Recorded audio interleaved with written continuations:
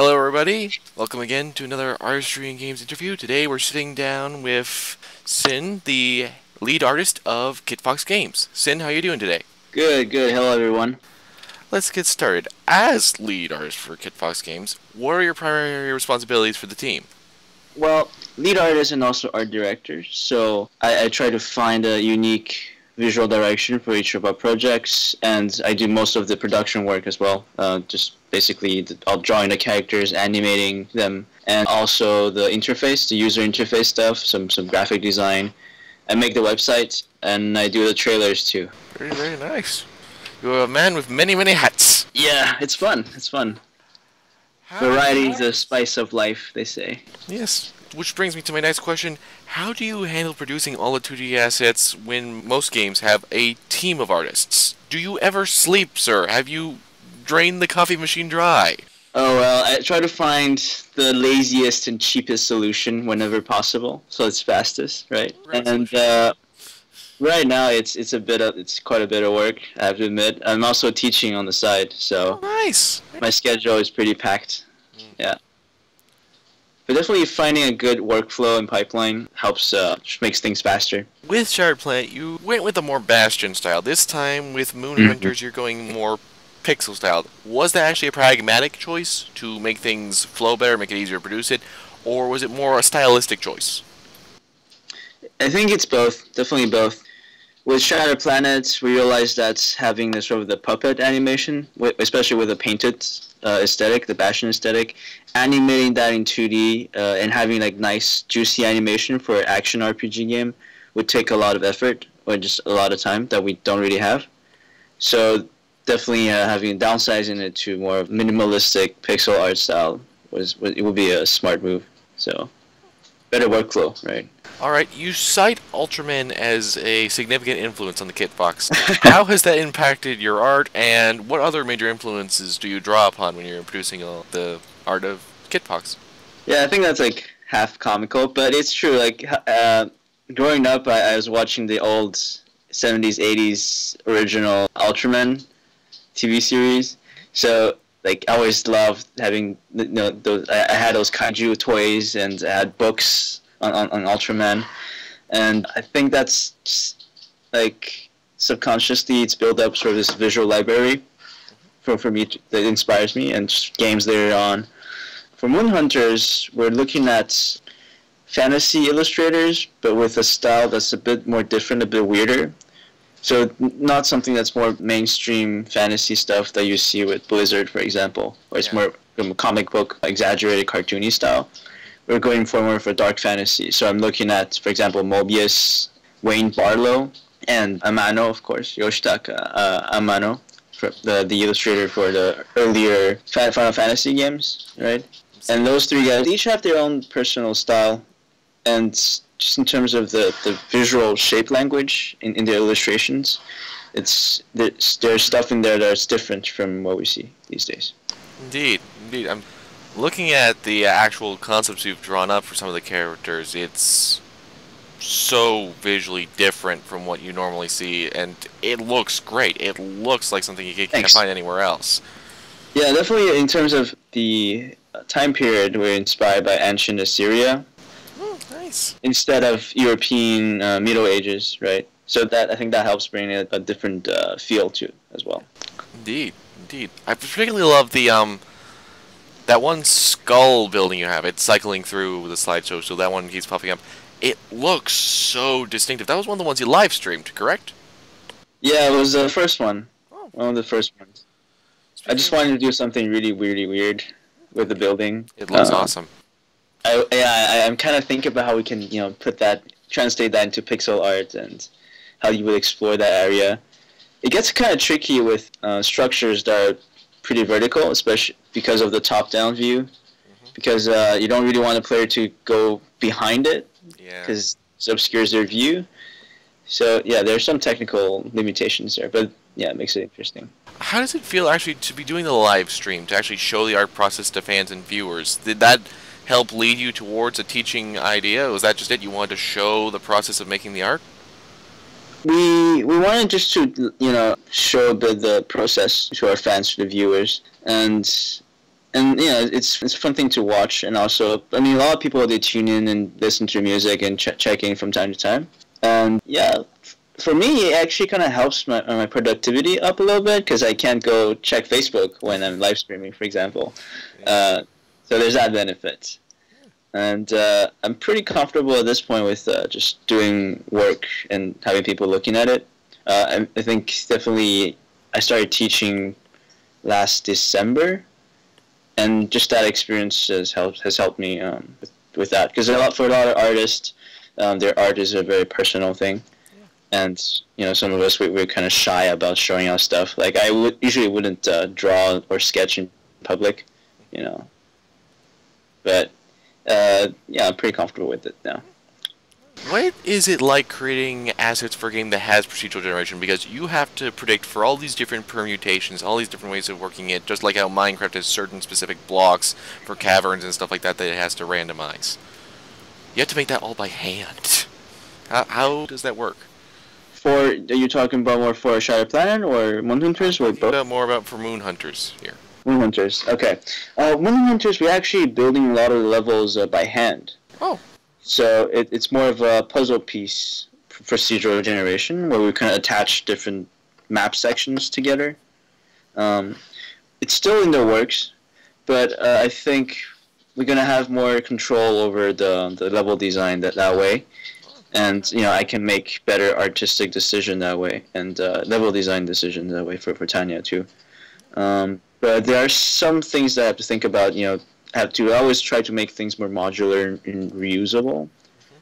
For example, the ground, we're using sort of these big chunks of tiled textures, 256 by 256 pixel, and we will tie them together. I mean, in classical pixel art or JRPGs, it's sort of a smaller tile set system where you have small 16 by 16 pixel tiles that you would have different variation and lay them down together.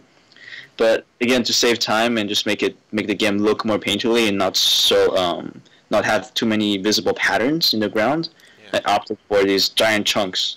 Like it fills up pretty much half the screen or 3/4 of the screen, and then we can tile them as well. So it's modular and yet has a more organic feeling to it than an actual tile set. So it's a quasi-state. You can make it be these predefined chunks, but you can also make it go more procedurally generated when you need to. Very nice.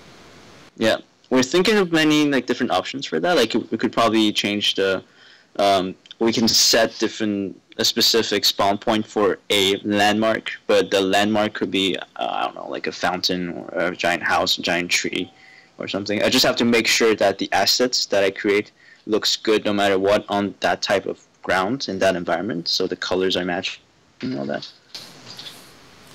How many iterations do you usually have to go through for something like that when you're trying to get a big landmark that can work in several different scenarios? I definitely start by looking at pictures. That's super helpful, I think, because I only have memorized so many shapes in my head that looking at pictures is always a good start, and I kind of distill that designing the picture into my pixel art.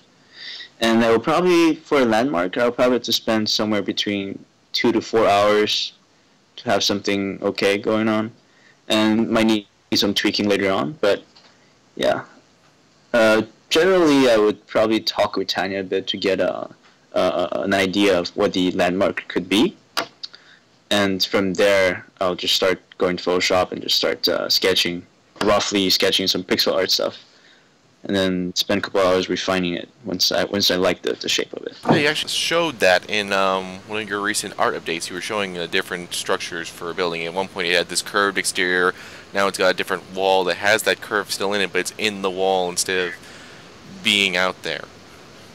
Yeah, and yeah, it's kind of fun to mix and match that way too. Like for some of the villagers, I started just building one house, and then I started, selecting part of it and copy and pasting it around, and then almost like collaging it, because it's a good way to have a coherent architecture and coherent arts direction that way, because you're repeating the same visual element several times, and that reinforces that aesthetic, and it also makes it faster to create several different assets based off just one single one.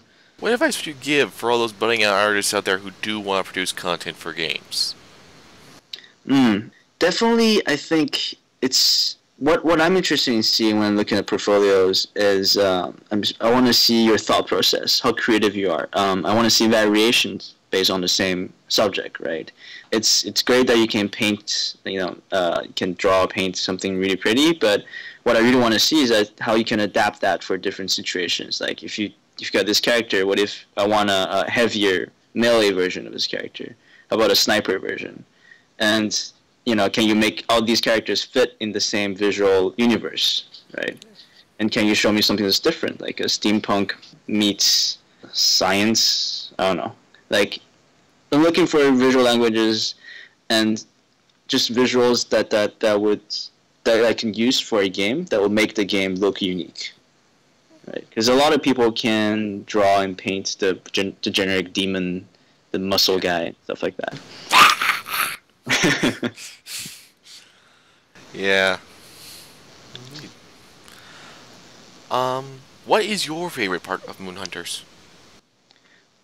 I think right now I really love seeing the whole environment and world coming together. So the world building is something that kind of really excites me. Just thinking about little things that will make the world feel more alive, like working on birds and making the herbs and the little foliage wobble when you walk by them. Having those details just make those little gems that you kind of put a bit everywhere in the game to make it just feel nice and alive for exploring. That's a good little bit of movement, even if you're just standing still. Yeah, little wind. We actually have a sort of a wind system where it's just a giant rectangle that moves across the map and triggers animations as it goes through. So the trees it would move, but as a wave. Nice. That's fantastic. Most devs wouldn't think of that. I like that. I like that a lot. Yeah, it's simple to implement too. So it was like kudos to Mike for that idea. It's great. Kudos to him very much for that. All right. At this part in the interview, we've got a little time left, so you can ask me or my audience a question. Any question you want. What do you guys want to see most in Moon Hunters? Personally, for me, I'm really curious to see the myth system, because I was talking with Tanya about that, and I kind of want to see how that impacts the world. And I hear that there's going to be custom constellations for all the characters. How are you actually handling that?